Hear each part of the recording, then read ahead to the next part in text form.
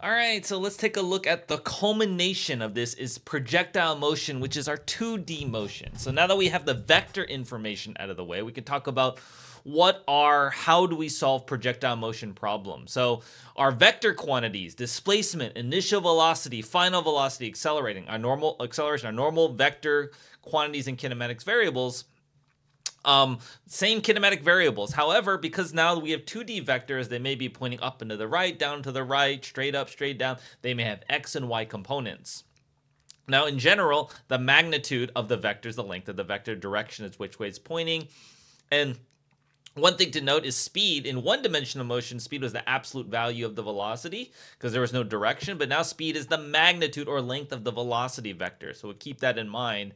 That's a slight twist when we go and move into two-dimensional vectors. Now, our problem-solving steps are very, very, very, very similar to what we did, where the whole idea is we have these vectors and we think of them as just split into X and Y components and then treat them as two separate one-dimensional vectors. So our problem-solving process steps are going to be, we're going to sketch out the motion, we're going to list the 5 kinematic variables, but you're going to do it for both the horizontal and vertical directions separately. We're going to assign positive and negative directions for the horizontal and vertical directions. And then for each kinematic variable vector, we're going to draw the arrow and decompose them into the X and Y components. So that means we're going to find the displacement, decompose it into the X and Y. Find the initial velocity, decompose it into the X and Y. So we're splitting up all of the kinematic variables, the vectors, into X and Y components. Now, a couple of tips. And we'll get to those tips when we go through some problems. Now, time is the only variable that's shared between the X and Y components. We want to, and then the rest is the same. Identify the unknowns, and what we're trying to solve for. We apply the kinematic equations for the vertical and horizontal based on the 3 known quantities and the unknown we're looking for. So let's just take a look at an example problem. So we have a ball that's thrown horizontally from a cliff. So it's thrown horizontally here at 10 meters per second.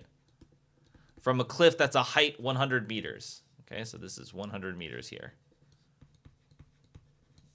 How far does the ball land from the base of the cliff? So it's going to go down like this, and it's going to land right around here. And I want to know what this distance here is. I would like to know what that is. This is what I would like to know, right?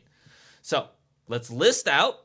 First step is to list out in the X and the Y all of the kinematic variables that like we did in one-dimensional motion. I know it's been a while ago. We did graphs of motion, we did all kinds of stuff, but just remember we're going to list out those kinematic variables. And now we're going to look at each one of them. We want to assign positive directions. I'm going to make right positive. You can make up positive or down positive. It doesn't really matter. We'll make up positive in this case. And then now we're going to look at the displacement vector first. So remember, the displacement vector is an arrow from where it starts to where it ends or where we're interested in it. So that's our displacement vector, and we want to decompose it into components, right? So we'll make a component that goes down and then a component that goes to the right. Okay, so in the horizontal displacement, notice the horizontal displacement, that length, that's what I want to know. So this is what I'm looking for right here. The vertical displacement is down 100 meters. It's pointing down, and that length is 100 meters. So that is negative 100. And that displacement, that's like distance, right? So it's this vertical distance. That's going to be negative 100 because down is the negative direction. We said up was positive. Okay, so now we look at, okay, so that handles the displacement vector. Now let's handle the initial velocity vector, the velocity at the start of the motion.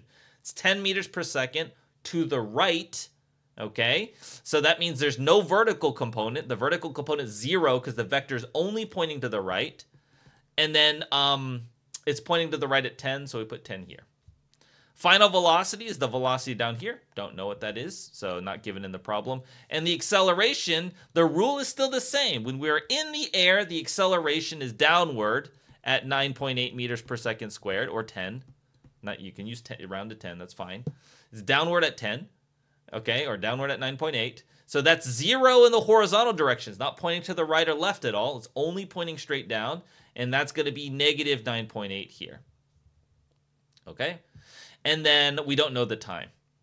Now, the thing about the time vector, okay, this is the one thing I was going to say. That's what this part is here. Time is the same between the X and Y components because time is not a vector. So the time variable here and the time variable here are the same value. Now, on this side, I want to know this, but I need 3 known quantities and I don't have it. However, on this side, I have 3 known quantities, and if I solve for the time here, I can then plug it into here, and then I'll have 3 known quantities, and I can solve for this guy. So what kinematic equation is going to relate that? Right. That's going to be negative 100. This is going to be 0, is 1/2 times negative 9.8 times t squared, and then you can solve for t. That's going to be 100 divided by 4.9, and then square root of that. I get 4.52 seconds. And then you can plug that in over here, 4.52, because it's the same time for the x and the y. That's the only variable that's shared. Everything else is completely separate. That's shared. And then we use the same kinematic equation, but now on the x side, because now we have enough information. We're going to say the displacement here is going to be 10 times 4.52. And then the a is 0, so we don't need to include that term there. So that's going to be 45.2 meters. Okay, so that's it. That's the process. That's what we're going to do. Let's look at another one. So ball is thrown at an angle now 30 degrees above the horizontal. So this is 30 degrees with a velocity of 10 meters per second from a cliff that's a height of 100 meters. So same cliff. 100 meters. Okay. How far does it land from the base of the cliff? So step 1, draw the motion. So we're drawing it out, and it's going to land here. We would like to know this horizontal distance from the base. That's what we're looking for. And so now we're going to list out all our kinematic variables. Delta x, v0, vat. And then we're going to sign our directions. So we'll make right positive and up positive again. And now let's talk about the displacement vector first. Displacement vector is a vector from there to there. Okay, and we decompose it into, because you remember displacement is a vector from where it starts to where it ends. It's a straight arrow, and then you decompose it to going down and then to the right.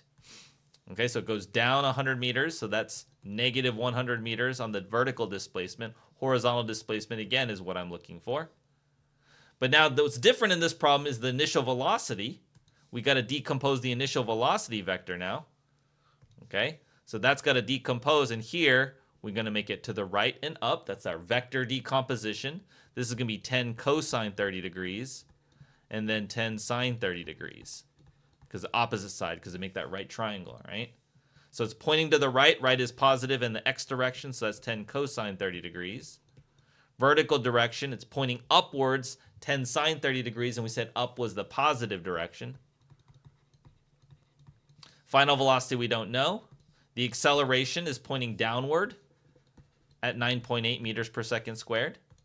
So the acceleration is 0. There's no horizontal component, but there's a vertical component of negative 9.8. And that's why I put that in the notes in the problem solving steps. Note horizontal direction, if there's no air resistance, the acceleration 0 in the x direction. And in the vertical direction, it's downward at 9.8 meters per second squared. Okay, that's what that part is telling you there. Okay, so again, similar thing. We have 3 known quantities on this side, so we could solve for the final velocity. We could solve for the time. We're going to use the time. Plug that into here. That will then give us 3 pieces of information, which we can then use to solve for the horizontal displacement.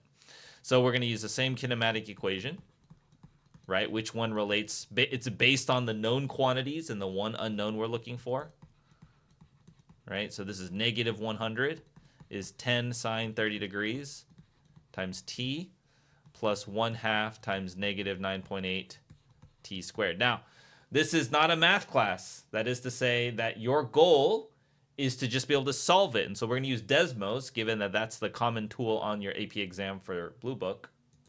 So it's very easy to calculate. You could just make it, move the 100 over to the other side, set it equal to 0. So we're just going to say y is equal to 100 plus 10 sine of 30. Now, you got to switch it to degree mode when you're doing this. So if you guys are... That's how we switch to degree mode.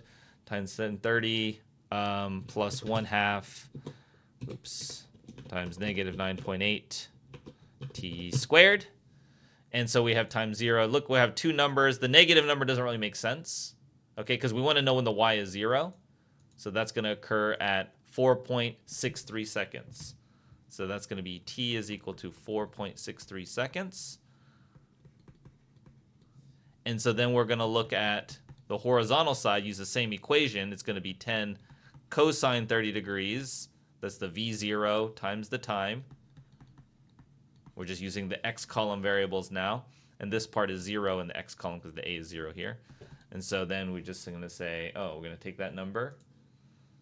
So we're going to do 10 cosine of 30 times 4.63. And I get about 40, we'll just say that, 40.1 meters. Like that. Thanks for checking out this video. I hope you found it really helpful. If you'd like more support, maybe you need more multiple choice practice, maybe you just need more guidance and things like that, I have plenty of information on my website. If you look in the description below and go to www.bothellstemcoach.com, I will explain all the ways I help students be successful in their AP classes.